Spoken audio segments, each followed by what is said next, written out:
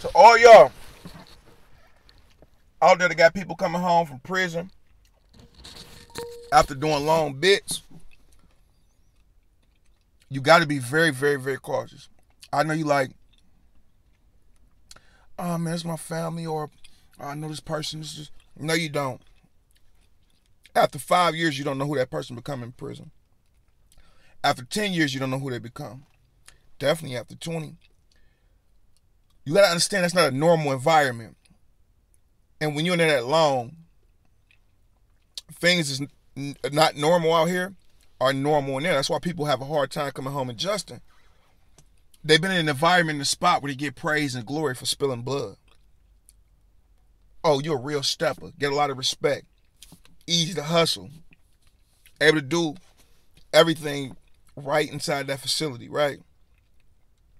So they come back out here and they do some of the same things. Females, people gonna be like, man, they're crazy. But you was just in an environment where this was acceptable. It's like being in the Navy. You hit a guy from 100 yards. It's great.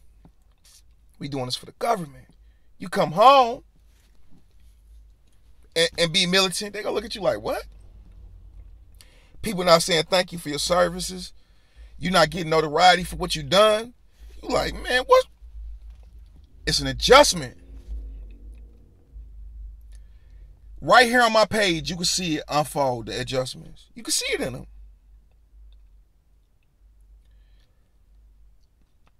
Being this close to somebody, and my cousin, Barry Bay, being this close to him this soon, I've never been around anybody that been down that long. So I had to be a lot more patient. But this whole video was about this, right? Things to watch out for when people come home. I'm not specifically talking about him, I'm just talking about period.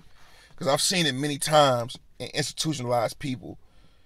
You know, maybe just the closest I've ever been to somebody, but I've been around them a whole lot. Especially being a woman, you have to take note in details of their anger. Anger in there, it's damn near always warranted. It's acceptable to everybody except the staff, but the staff understand what environment they in.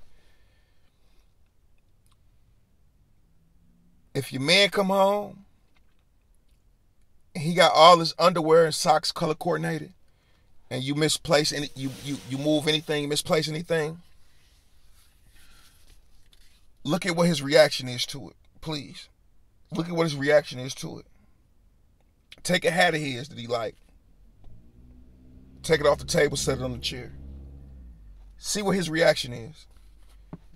If he get weirded out by it, say something about it, you're dealing with an institutionalized person.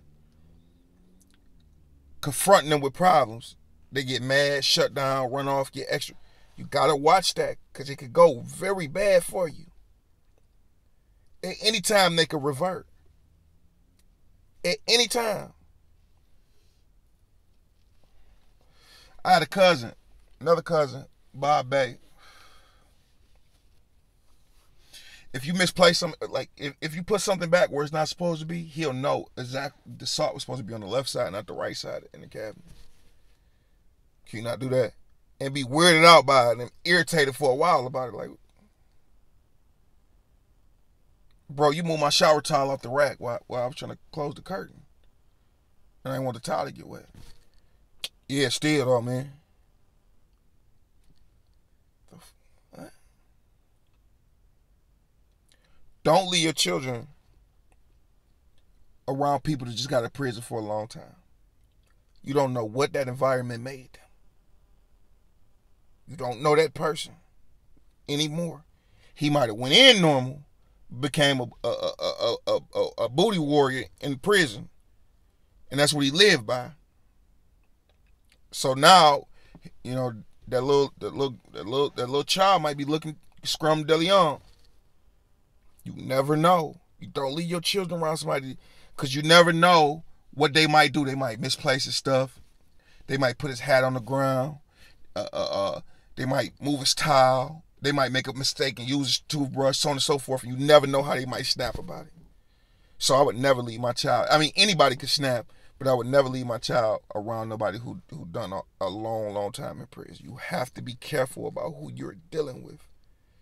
Y'all go look at some of my old videos where I told you, guy come home, he's straight for a minute. Then he take time and hurt all the kids while the woman watch, and she don't even know why he did it. Insecurities.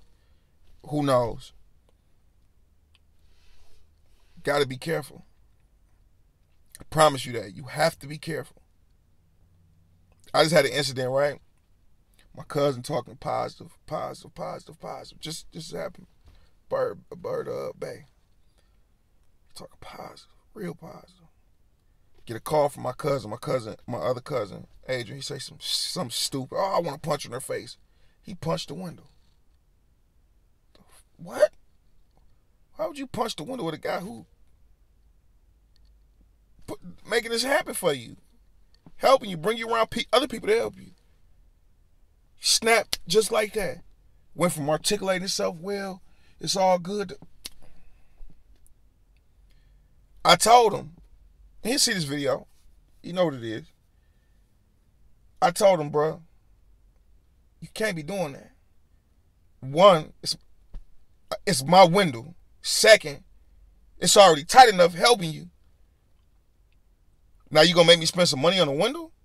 Third, I don't want to feel like you really because I would hate to get out here and have to fight you. Because at the end of the day, two, I told him, you've been in prison for murder. And before this, let's go back. You firebombed a store with people in it. Before this, you got bodies under your belt. So you got the bodies under your belt. You got the firebombing. You got the murder you got caught for. Prison, 27 years, and was extremely violent.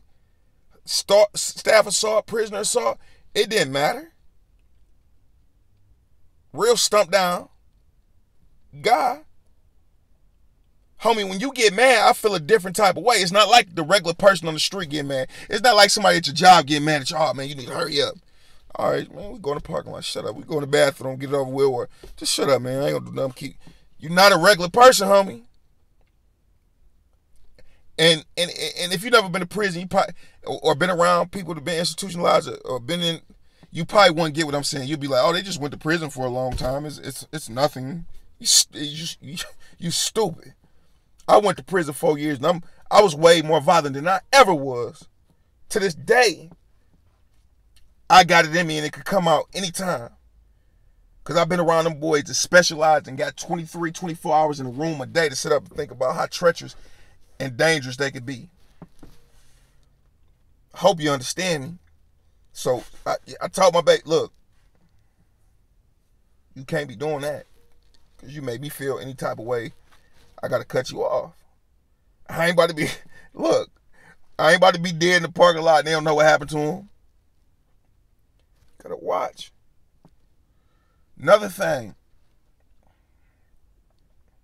When a guy come home from prison, watch his eyes. When women walk past, when children walk past, just watch. Is it the regular? Or is it the... Like he about to go into battle mode. Like he about to just, hey, I'm a sock in her mouth if she don't give me her number. And I'll take it in and call her and make her go on a date with me. You feel me? You got that look too. You gotta be very careful. Ask them what they want to eat too. You'll see where their mind stay at. But I say all that to say this. Be careful. That's it. Just be very careful when you're dealing with people that have been in prison a long time. Peace and blessings.